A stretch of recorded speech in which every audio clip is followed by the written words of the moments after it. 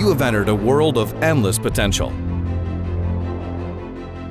This is your time to discover how to turn your interests into a career at the provincial Skills Canada competition.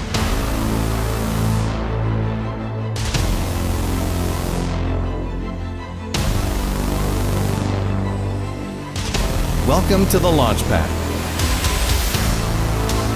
Alberta is the epicenter of the biggest, most ambitious industrial projects on the planet.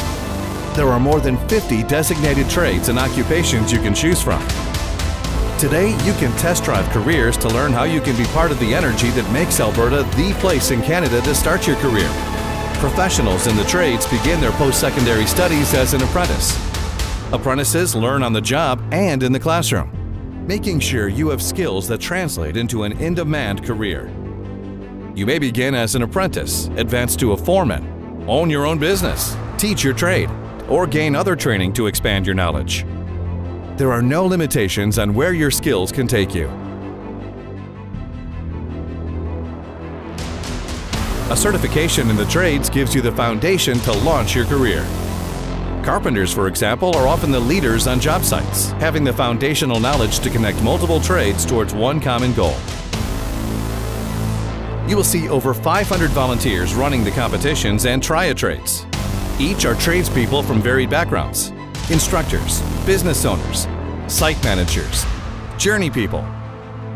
Today, you will also see over 700 high school students and apprentices competing in 45 trade and technology events. These competitors reflect the very best young talent in the province.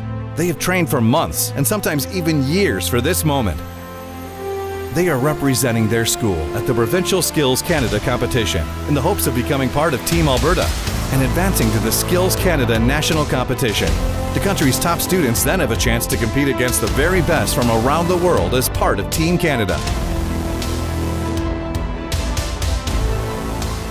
When I started competing as a first year, I didn't know a lot about the trade, but as I grew, the trade grew with me and I gained so much confidence. My first competition, I was 18. I went into it kind of bullheaded and I lost. I got second last. My grandfather has 3 tickets in the trade. After I lost in provincials the first time, he told me that I needed to go back. He says, "You will win if you want to." Second time around, I got gold. I went to nationals and I got a gold at nationals. And then we started doing a 1.5-year training for international. Use this opportunity to try some of over 30 try-a-trades, from millwright to carpentry and welding to culinary arts. Do something you have never done before. You never know where your interest and hidden talents may be. Don't miss Center Stage, featuring presentations every 30 minutes. Topics range from how to get into the trades, programs for high school students, and what you need to know to compete in a future Skills Canada competition. Who knows, maybe you are our next gold medalist superstar. Wondering who is hiring, where to go to college, and how to start your career? Visit the 80 booths in Skill City and learn more about your training and career options. We warn you, the careers on display today will not trap you behind a desk. You won't get bored, have massive student debt, or spend your time wishing your job was exciting. They do, however, offer endless options that require creativity, ambition, and incredible talent.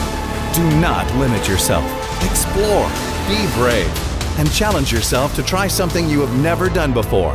When I first got into the trade, it was a little bit difficult as I was a female trying to get into a male-dominated trade.